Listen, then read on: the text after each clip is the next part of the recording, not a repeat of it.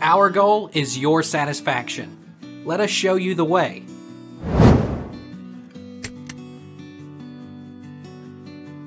Is Cuba open for travel 2021?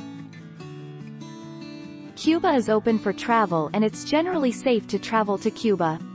However, amid the COVID-19 pandemic, the Cuban government is enforcing additional travel restrictions, such as requiring proof of vaccination or a negative PCR test.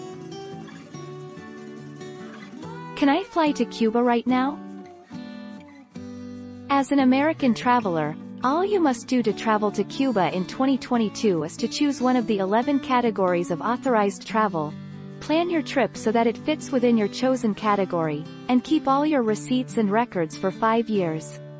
If you go in 2022, you've got to keep your records through 2025. Is Cuba open for travel 2022?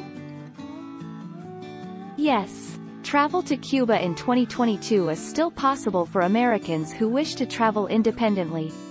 You just need to pay attention to the rules. Americans are allowed to travel to Cuba under 11 different travel categories of authorized travel that reflect the activities travelers will do while in Cuba. Where can Americans not travel? North Korea. Cheonji Lake or Heaven Lake is located in the crater of Mount Paektu, which is considered the spiritual birthplace of the Korean nation.